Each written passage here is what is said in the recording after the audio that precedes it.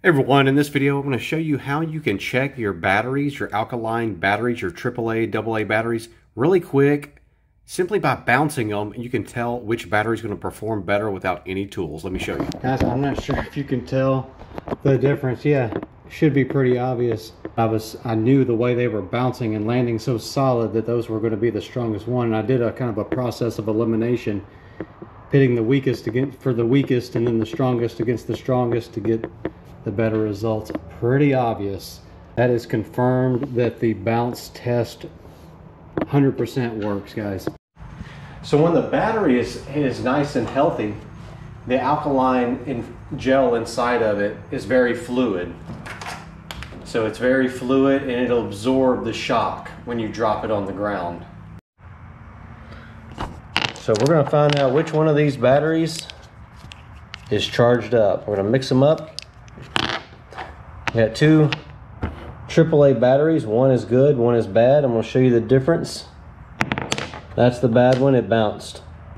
Watch how this one's going to, doesn't bounce as much. Just kind of thuds.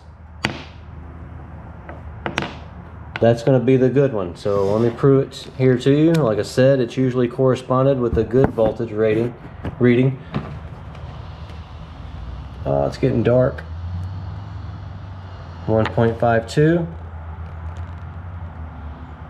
1.24. Don't take my word for it, guys. Do this yourself.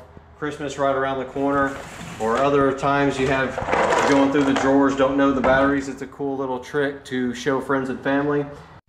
So simply using a multimeter is going to only give you the state of charge.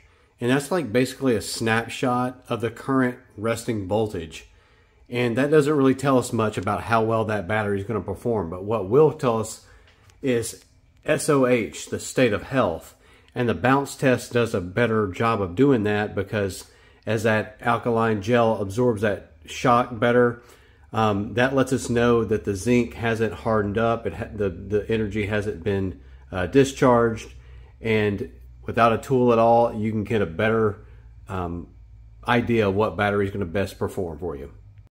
You know, the multimeter is not going to tell us the internal resistance or anything like that, but that will. That kind of it's kind of, you know, you got to make sure you're on a nice hard surface. All these other things. It's just a quick, easy method to check that state of health.